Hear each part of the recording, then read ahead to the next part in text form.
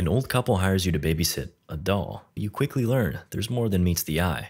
Our story begins with Greta on her way to meet the Hillshires and their son, Brahms. She arrives to an opulent mansion and we get our first look at the boy in the form of a painting. She gets herself sorted in her room when suddenly... That was a little overdramatic. Got the slow-mo and everything. Greta gets acquainted with the self-proclaimed grocery boy, Malcolm. He attempts to put the moves on Greta by charmingly pretending to be a psychic. I have a gift.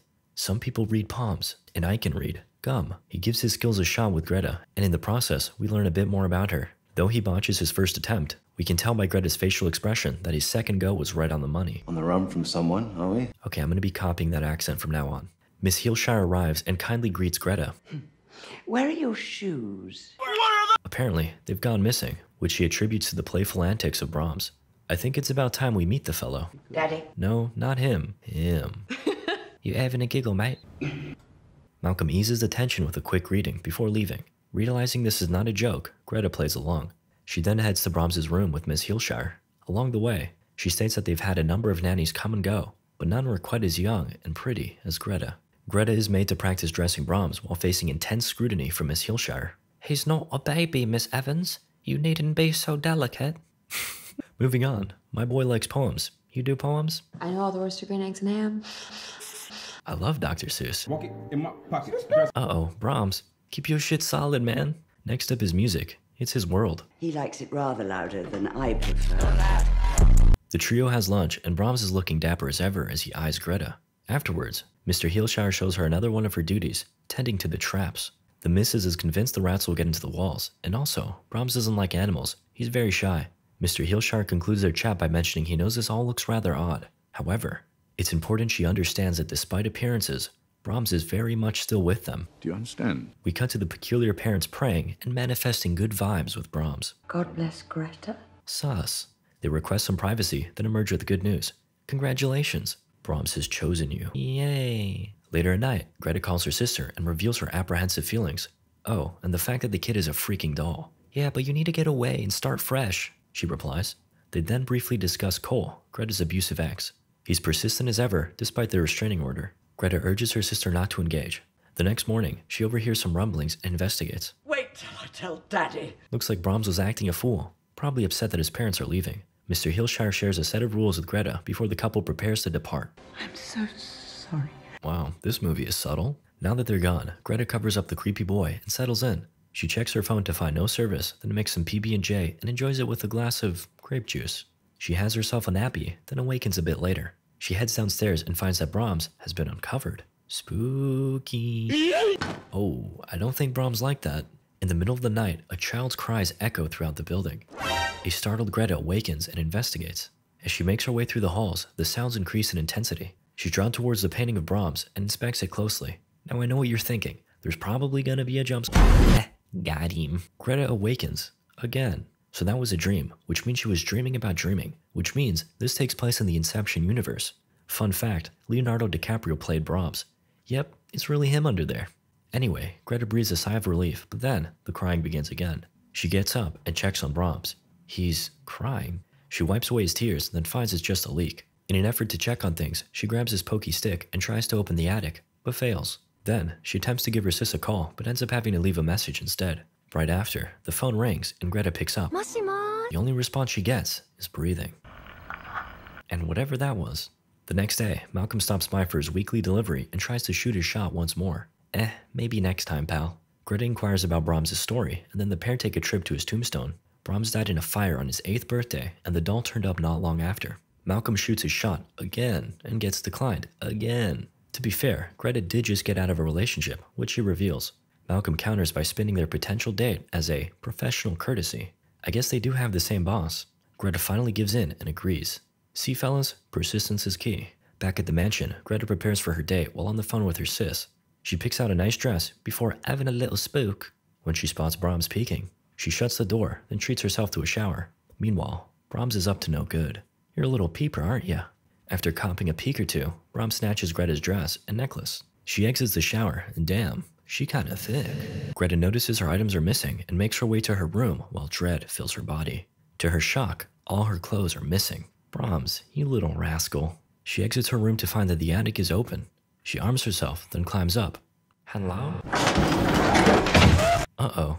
Fortunately, Greta hears Malcolm pull up, so she tries to get his attention. Stepbrother, I'm stuck! Try as she might, her screams go unanswered. As Malcolm departs, Greta is forced to face the darkness alone. Suddenly, Greta realizes it's her bedtime and promptly goes to sleep. She awakens the next morning to find her late-night spook was merely a jacket. Then, she rummages around and finds some pictures of Brahms, back when he was human. Huh, this is like Instagram versus real life. She returns to her room to find her clothes returned. Made a bit of a mess, didn't we, Brahms? Malcolm stops by and is like, "What was you doing up there?" Then, we get a closer look at Brahms' set of rules. Greta then steals a glance from Brahms before we cut to her and Malcolm playing pool. He's agreed to stick around for a bit to keep her safe. She asks more about Brahms, and Malcolm reveals that there's two sides to the story. Some say that Brahms was a lovely lad, while others say he was quite the opposite. He also shares that during one of his deliveries, he found Mr. Heelshire off his rocker, having had too much to drink. They chatted, and he asked what Brahms was really like. He only got a one-word response. Odd. We see that Brahms is actually able to hear everything due to the speaking tubes situated throughout the house. Fun fact, these were a real thing. Later at night, Greta is brushing her teeth when a shadow lurks just behind her. She checks up on Brahms and finds that the floor is littered with copies of his rules. Ugh, stop staring at me, Brahms. No. Oh boy, another dream. How many layers deep are we this time? Greta gets up to find her shoes from earlier returned. How thoughtful. She visits Brahms and we see him proudly sitting tall. Okay, but actually, he's kind of upset. Greta had accepted the terms and conditions and yet is clearly violating the guidelines. She gets scared with the whole situation and runs off to her room. Unfortunately, the phone isn't working. Suddenly, it rings. Story recapped here.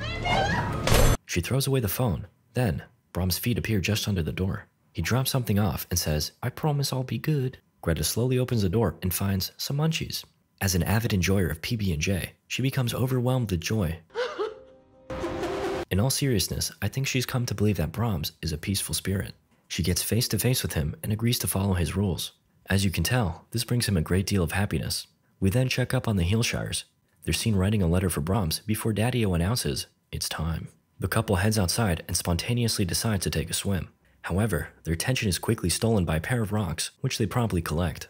We're just having a wee swim. Back to Greta. We see that she started to follow Brahms' orders.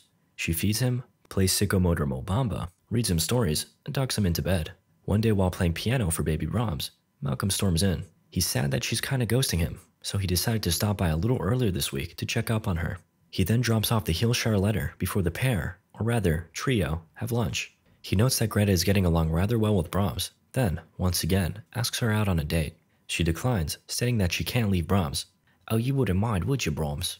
Yeah, it's still a no from me, dog. Malcolm heads off, then a frustrated Greta tries to get a reaction out of Brahms. Mommy, chill. She goes to throw away his food, and in that moment, Brahms moves. Greta calls Malcolm back, and of course, he hurriedly returns to the manor. She reveals to him that Brahms is alive, but he's quick to dismiss it. Alright, well I've set up a very scientific test here. We draw chalk around Brahms, then walk away and hope he moves. Let's give it a shot. They head to another room, then Greta knocks on the walls to signal Brahms. No dice. Okay. This time, it'll really work. She whispers to Brahms and warns that she really needs him to do this, or she'll be forced to leave. They run off, she knocks, and the spirit reveals itself. "Oh shit, he really moved." Told you so. The pair heads out for a little walk, and Greta opens up about her abusive ex, Cole. She was actually pregnant around the time they broke up. However, Cole caused her to lose the baby. Heartbroken, she took this job in another country in an attempt to get away. Greta states that she now feels a motherly connection to Brahms. Just like the Heelshires, she knows what it's like to lose a child, and feels as though Brahms chose her for this reason. Let's go! My mans is finally in. But baby Brahmsy needs a little kissy too. God bless Brahmsy. Greta and Malcolm head back to her room to study anatomy, though things are cut short by the sudden rumblings of loud music. They head to the living room to find Brahms, back at it again. "Brahms, could you stop being such a clamshackle?" In other words, a C blocker. Later, the pair chat and Malcolm is clearly upset. He advises her to get some perspective on the situation, but Greta believes she's already seeing things clearly. She won't be leaving Brahms. With no other option, Malcolm shares a dark tale. Brahms used to have a friend, Emily, who was found dead shortly after attending his birthday party. By the time the authorities arrived, the place was already up in flames. Brahms hears everything. After Malcolm leaves, Greta tucks him in, then visits the attic to further inspect his photos. He finds pictures of Emily and Brahms together. Perhaps the stories are true, though she doesn't pay them much mind and continues with her duties. One day, while heading back inside to make some food, Greta overhears someone playing pool in the house. Uh-oh, it's Cole, and he's Chad. After taking in the fact that this kid is actually a doll, he realizes that snatching Greta up will be rather easy, or so he thinks. The trio have dinner, and Cole states, "I bought the tickets. We're heading out tomorrow." Suddenly, Malcolm arrives. Awkward. There isn't really anything he can do, so he kinda just leaves. What a beta male. Meanwhile, Brahms gives Cole the stanky eye. As Greta heads off to bed, Cole grabs her and says, "You're not getting away from me, and I'm not letting you go." In bed, Greta assures Brahms she won't leave, but she's gonna need his help. We also see that our knight in shining armor, Malcolm, is sleeping in his car just in case things get rowdy overnight. Later in the night, Greta is awakened. Cole is screaming her name and holding a bundle of dead rats. Blood adorns the walls spelling, "Get out," and Brahms is seen ominously sitting.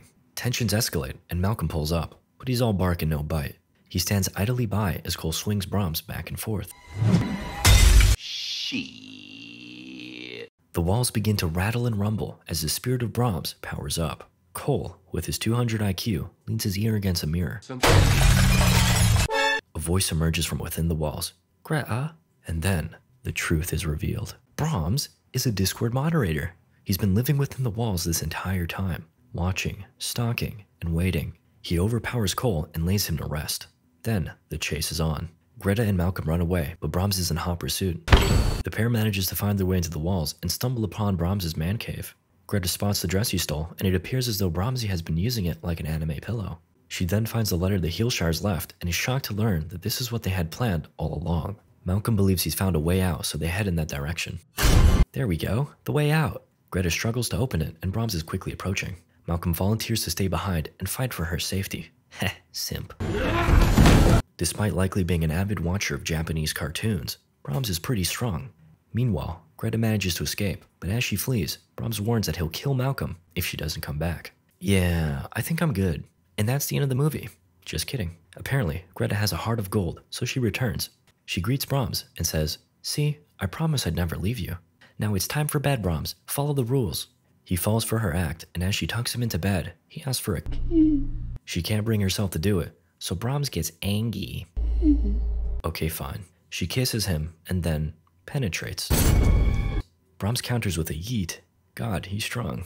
As he squeezes the life out of Greta, she jabs the knife in deeper. Eventually, he succumbs to his wounds and Greta saves Malcolm. The pair drives off, and the film ends with a still living Brahms repairing his doll. Oh, by the way,